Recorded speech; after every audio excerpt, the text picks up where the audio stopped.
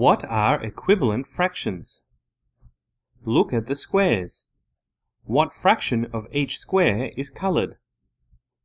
In the first square, there are two equal parts. One part is coloured. 1/2 of the square is coloured.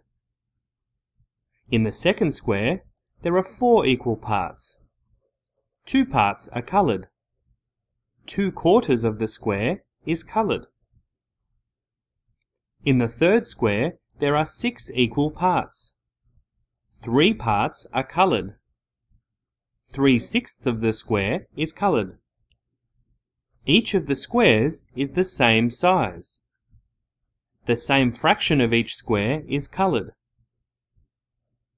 We can see that 1/2, 2/4, and 3/6 are equal. They are equivalent fractions.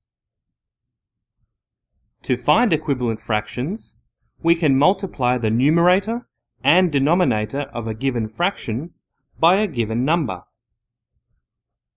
Let's find an equivalent fraction of 2/3.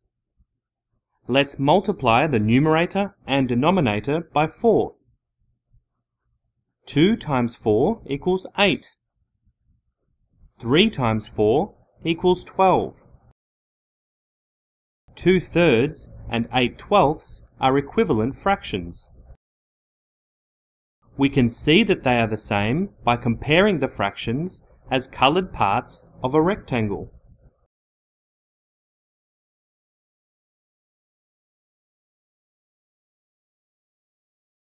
Let's find an equivalent fraction of 2/5.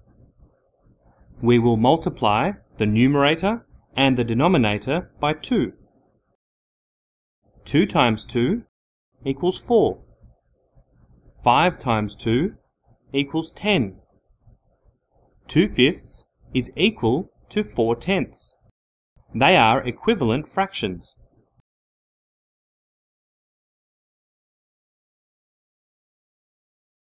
We can also find equivalent fractions by dividing the numerator and denominator by a given number.